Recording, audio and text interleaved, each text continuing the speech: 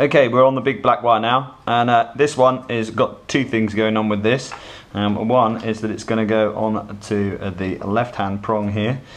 Remember, this is with the black side facing up, so the heat sink is downwards, so don't be tempted to film with the heat sink up. So I'm going to attach this here, and then obviously I'll insulate it, and that's going back to your battery, and then we're going to put a split in there, and coming off that is the ground feed to the LED, which obviously is in the other shell half. So I'll do those two items and I'll show you it finished. Okay, just to illustrate how the MOSFET's been soldered now, and I've got the ground from the battery going to this terminal here, and I couldn't tell you which one of the three it is, its name. It tells you on the wiring diagram, which is in the instructions. It's a good wiring diagram, it's really nicely drawn, and it's pretty much right.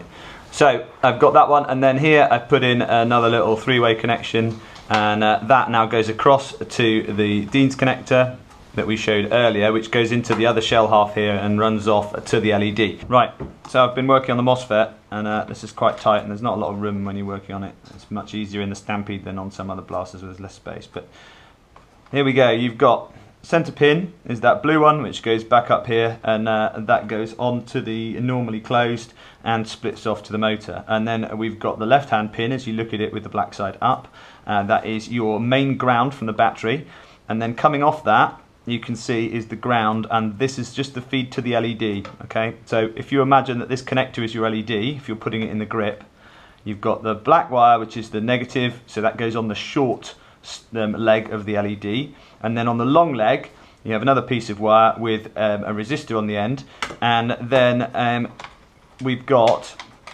on the long red wire you've got a three-way join here where it splits. This piece comes down and goes to your trigger, and then if you imagine, sorry, to your arming switch. If you imagine this is the arming switch, it goes in, that's the feed into the arming switch.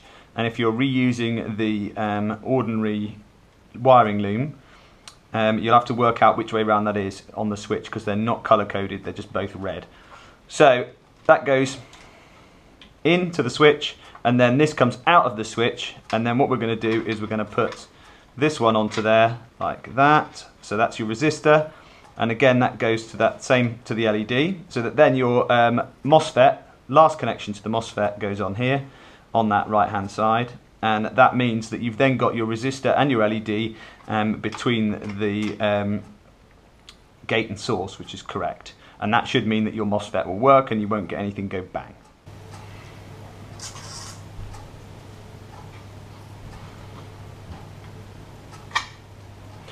Okay, so I've done all the final bits of wiring now. This might look like a bit of a bird's nest, so you'll have to bear with me while I straighten it out. So the MOSFET with the top side facing up, and we're going to go from left to right. So we have your feed on the left hand side, you have your feed here, your neutral feed from the battery, and then you take the neutral of your LED, which is the short pin on the LED, and the long pin is the positive. So short pin, imagine this is your LED because that's the plug for it to go into the other side of the shell. So you've got short pin of your LED and the feed from the battery on this left hand side. The center one, you've got the blue wire, which is going to go to the normally closed switch on your micro switch, and then that will be paired out and go to the motor.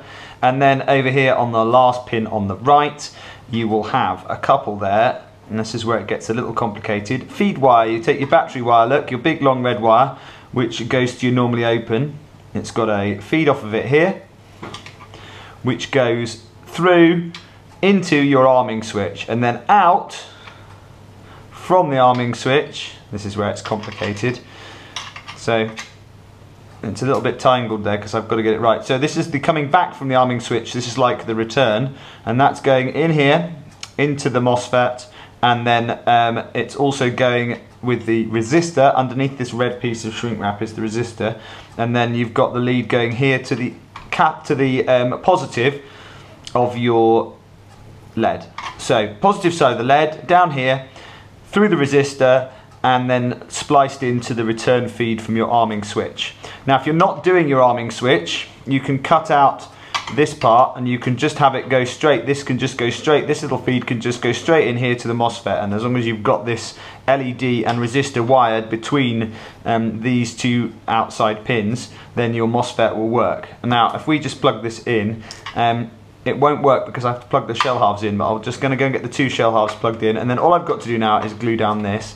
Obviously I've already marked the position, so I've got that to do, and I'm going to do that in a minute, and then once that's glued in, it'll all work. And I'm just going to show it firing with the power connected. Okay, it's quite tricky getting everything to fit in with such a big shell, so you'll have to excuse some of the wiring that's scattered around where I haven't fixed it into place. But you will see over here at the edge of the frame here, that's my connection, and that is going to 4 C cells, which is nowhere near enough to make this fully fire because it won't move the spring.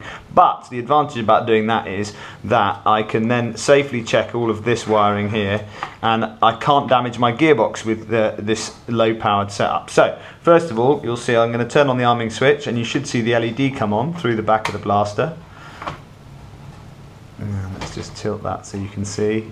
And red light, there we go, this red light here. Move that back into the frame. There's the LED, look, that's your arming light, and that stays on. And then if we imagine pulling the trigger, you should see the bolt start to move forwards. It won't move fully forwards because it won't complete the cycle on this pack. So watch. There you go, moving forwards.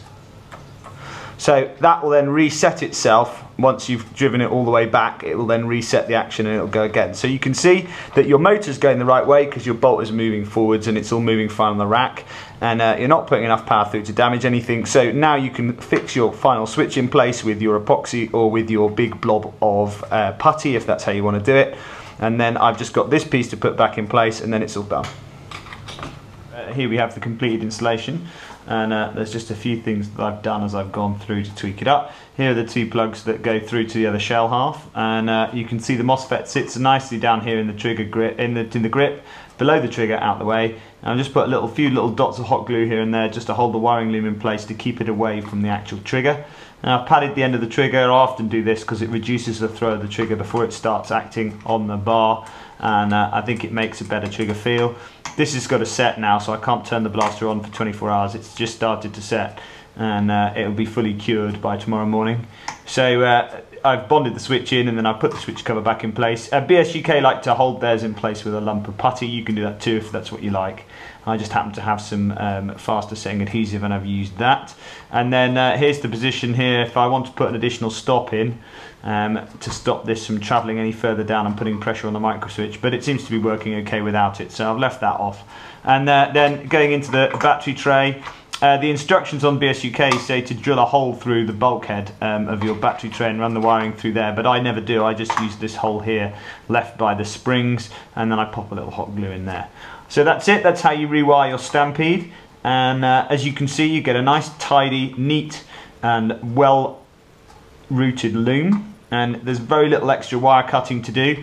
I made life complicated by adding these parts here. If you're doing it quickly and you're not concerned about the aesthetics of your finished product, then obviously you'll just have your one plug to your switch, or if you bypass your switch you won't have that, and then you'll just have your LED sitting down here in the grip, and obviously that'll just sit down there like that, and then when it's on, then the grip will glow a little bit, but you won't see that because it's in your hand.